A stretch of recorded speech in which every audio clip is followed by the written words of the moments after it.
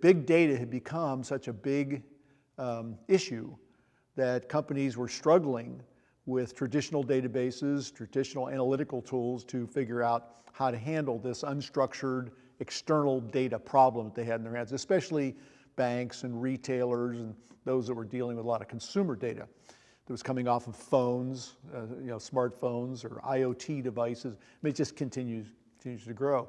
So what I saw was a team of technologists, people that really understood that there might be a different way to attack the data ingestion and the data analysis issue, and that is to use GPUs as opposed to CPUs. And that's what we look for. We look for companies that are actually trying to solve a pain point, trying to solve a real application problem in the world.